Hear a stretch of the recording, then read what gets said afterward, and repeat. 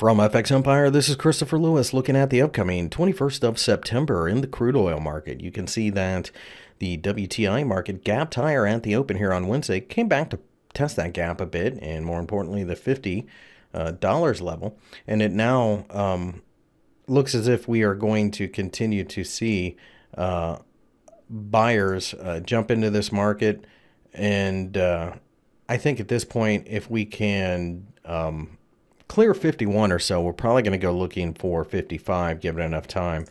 Now, the Brent markets have been very bullish and have even broke above 56. I think currently it looks as if Brent is going to outperform WTI. I think 55 is a floor now. We'll probably go looking for 57.5 and then eventually 60. Buying on dips should be the best way to go.